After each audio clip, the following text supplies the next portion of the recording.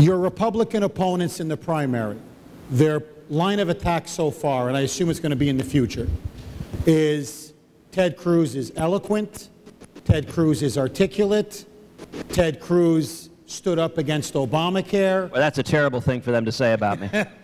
But there's one thing Ted Cruz lacks, and former Governor Rick Perry even said it. He wasn't a governor. He has no executive experience. He's essentially a freshman senator. We had a freshman senator in the White House under Obama.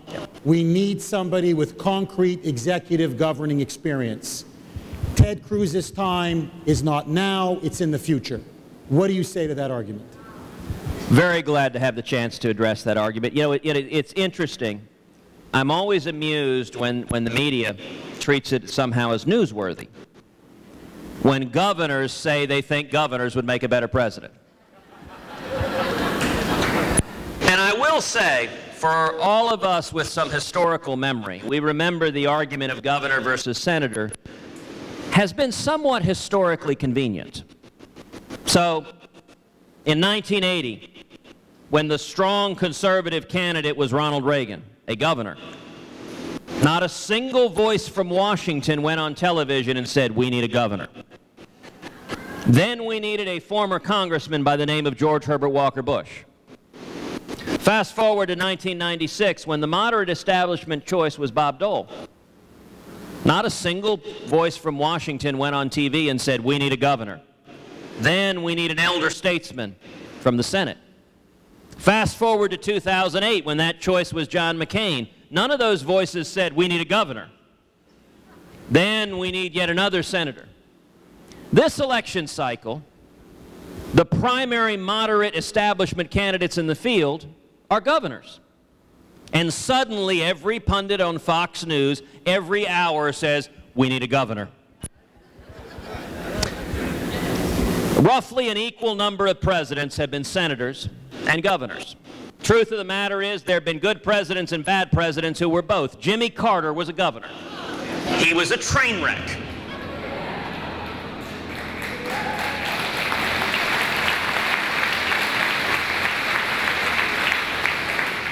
Barack Obama is not a horrible president because he was a senator.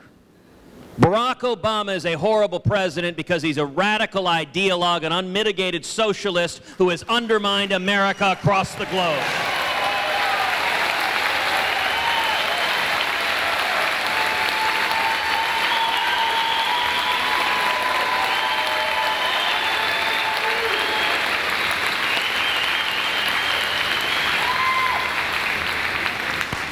And let me give you what I should suggest should be the test for Republican primary voters in 2016. I don't think it should be what job title the person had, senator or governor. I think it should be a simple question of who has stood and led and fought for principle.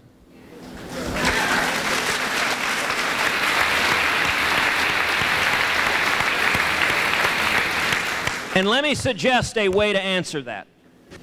Sit down and make a list of the 10 or 12 biggest fights of the last several years. You make your own list. You decide what were the battles that mattered the most. And ask of every one of the candidates in the field who has stood and led on them. So, if a candidate says he opposes Obamacare, great.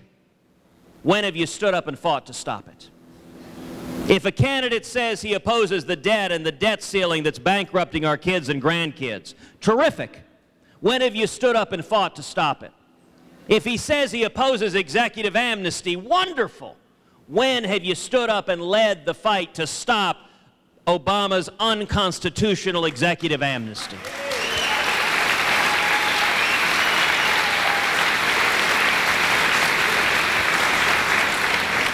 If a candidate says he supports the First Amendment, he supports free speech, he supports religious liberty, wonderful. Where were you in the fight in Indiana?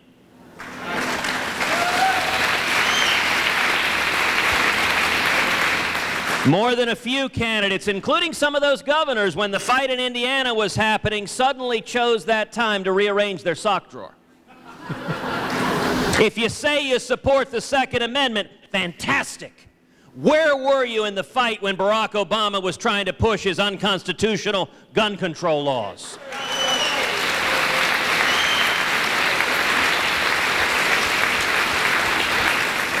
If you say you support privacy, fabulous. Where were you in fighting to end the Obama administration's illegal bulk collection of phone metadata?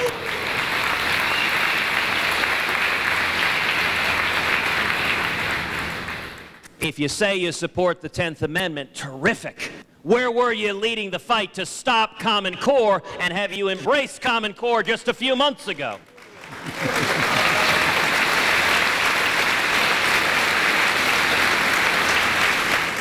If you say you support life and marriage, when have you stood up and fought? If you say you support Israel, when have you stood up and fought? If you say you oppose radical Islamic terrorism, when have you stood up and fought? If you say you oppose Iran getting nuclear weapons, when have you stood up and fought?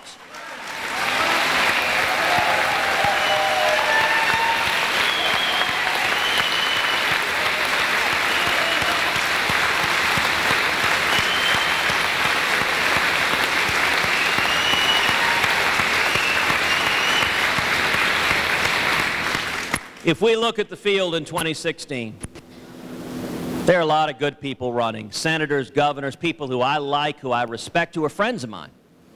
But if you look at that list we just went through together, and you ask of each of those candidates, did you stand up and lead in any meaningful way on each of those issues? For most of the candidates, you can find one issue. Sometimes you can find two. But it is rather stunning, looking at the field, just how many of the members of the field have not engaged in any way whatsoever. And we are in a time of crisis. We don't need someone who says on the campaign trail, trust me, I'll do this. We need a proven conservative with the scars to prove it.